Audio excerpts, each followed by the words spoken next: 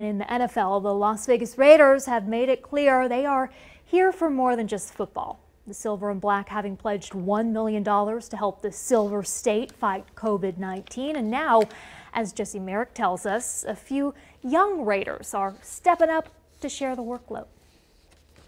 What's up, everybody? Alec Ingold here, partnering with 3 Square Las Vegas. I got a few of my guys. We got Josh Jacobs, Hunter Renfrow, Foster Moreau. We're all doing some fundraiser here. $20 to 3 Square will feed 60 people. No doubt a big impact in a time like this, and if you do throw down at least a 20 spot, you'll be entered into a raffle for a virtual meet and greet with some of these young Raiders who are looking to do their part for their new city during this pandemic. Reaching out to the guys, Hunter, Josh, Foster, everyone was like, oh yeah, for sure. Like, let's do this as much as we can help. Everyone was really, helpful, impactful, and, hopefully it turns out to be something cool. Look, these guys are competitive, so they've challenged each other to see who can raise the most money to support 3 Square's Coronavirus Emergency Food Fund. All you have to do is go to 3square.org/Ingold, Jacobs, Moreau, or Renfrow, depending on whose page you want to donate to. And then after the week, they'll add it up on Friday, April 17th, and see who wins. For now, Renfrow's starting to run away with it, but Ingold hopes you guys can help him change that. Foster and I are trying to scrap and claw our way up there.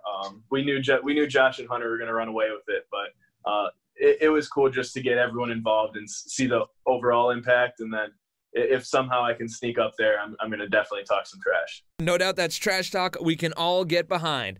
Reporting for News 3 Sports, I'm Jesse Merrick. More than a hop, more than a skip, sometimes even more than a jump away, but nothing, not even a pandemic, could stop the Easter Bunny. I know having 2 kids that are stuck at home, they're asking a lot of questions that we can't specifically answer for them, and so the kids pick up on that, and we really wanted the kids just to see something come to their house that gave them, okay, wait, this is all right. Things are okay here. Chris Purdom had the idea to extend his family tradition to other families who might be stuck inside. Every year I dress up as the Easter Bunny at home. I have 2 young boys, and so this year they were very concerned because of the coronavirus that the Easter Bunny would not be able to make it. So, not wanting his 2 boys to miss the bunny, he decided to dress up. But how many kids are worried the Easter Bunny won't make it this year?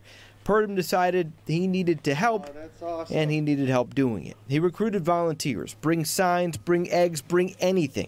Only one rule: abide by social distancing. Volunteers first, and that generated interest, and we had generous and enthusiastic support from the Girl Scouts of Southern Nevada. They donated a couple of volunteers that really brought things together. I had a couple friends that helped out, and they posted on their Facebook walls, and so we put a sign up on our work website, and then whoever wanted to come just asked for a visit. They sent us their address, a text that we could text them at before we arrived, and gave them a very large window, which we felt bad about, but everybody was at home, so and everybody was there. Everybody had a great time. The kids got a visit. Volunteers got a chance to see smiling faces. Parents got a bit of a break. And everyone got something we need now more than ever: a sense of community while we isolate at home. On Easter Sunday, John Trainer, News 3. Thank you so much. You may have seen this rare light display around the Las Vegas Valley tonight. The Prayer Warriors, 10 church congregations part of a prayer caravan surrounding the Las Vegas Valley on the 215 Beltway in honor of Good Friday. Praying for people's health, praying for our first responders, praying for the people that are in the health field. Pastor David Walker and members of the Real Life Church had their headlights and flashers on in support as they took off on the Far Hills ramp. Drive around the route and nobody's going to be out of their car, so we're maintaining what the governor has required of us. This is just one of many creative ways they have been able to follow their faith during COVID-19. Easter Sunday will be no exception. We're doing a video service. We'll have really pretty much all of the elements that we would normally do in a Sunday service. Passover celebrations also looking a little different this year, including for Marcy Murdoch and her congregation at Temple Beth Shalom. We're using Zoom and Facebook Live to do Passover Seders, to do Shabbat services, classes, with the rabbis. Murdoch says faith is a powerful tool at such a challenging time. During these kinds of difficult situations, people do turn to faith and their roots to look for answers and some connection to people. And she believes there are some positives coming out of all of this. What we found is an uptick in participation. It may be that people can't get to us for services or have other things going on in the morning and early morning minion prayer services. And we're finding that many more people are checking in through Zoom and Facebook. With the continuing message that we are all in this together. Whatever faith that you are, I think people aren't finding why that's important in their life. One of the things that all of us human beings are made for is hope. We need to be able to see the light at the end of the tunnel. Reporting in Las Vegas, I'm Tiffany Lane for News 3. Oh, gotta keep. Yeah, that's right, Gerard. You know, Alec Andrews works right here at Nellis Air Force Base. He's in the ICU and he is treating patients with COVID-19 pretty much on a daily basis. Now, he said that RV was set up so he could distance himself from his family to not spread any germs that it might come in contact while he's doing his job. But now it is gone.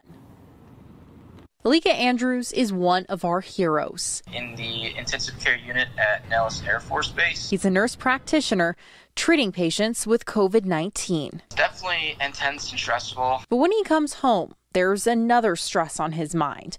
If his job is putting his loved ones at risk. One mistake you could easily transmit it to and bring it home to my family. His fiancée, Alexandra, our hugs have been like this. Says he fully decontaminates himself before walking through their front door. Just been hugging with hand signals, no touching, nothing like that. But Aleka's worried it's not enough. Knowing that I was the reason and the process of it being transmitted to them. So Aleka turned to his family's RV.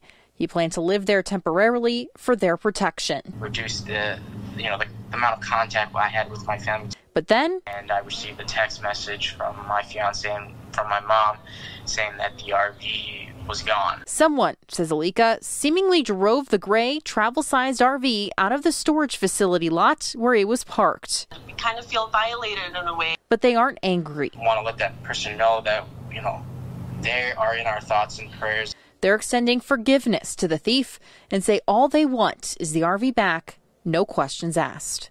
We hope that they find a means to whatever it is that caused them to do this.